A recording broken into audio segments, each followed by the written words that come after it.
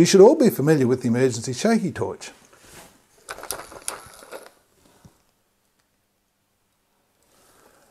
But how does this work?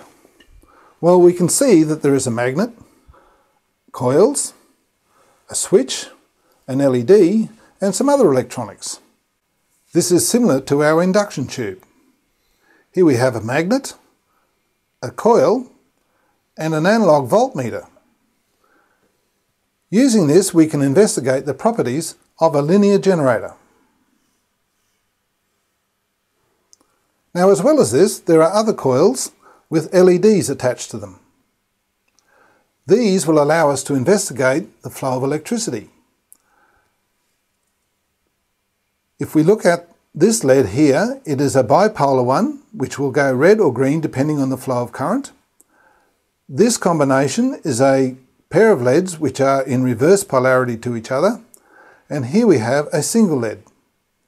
So by analysing the LEDs, we can understand the flow of electricity.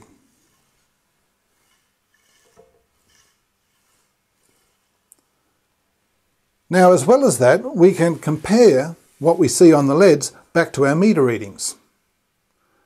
If you have a data logger, you can also connect the data logger to help you investigate the properties of the linear generator in more detail.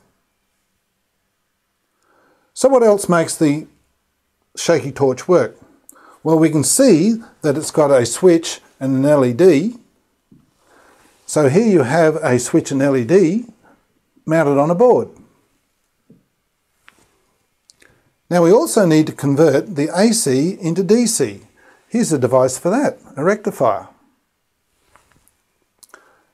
And finally, you need a way of storing the electric energy.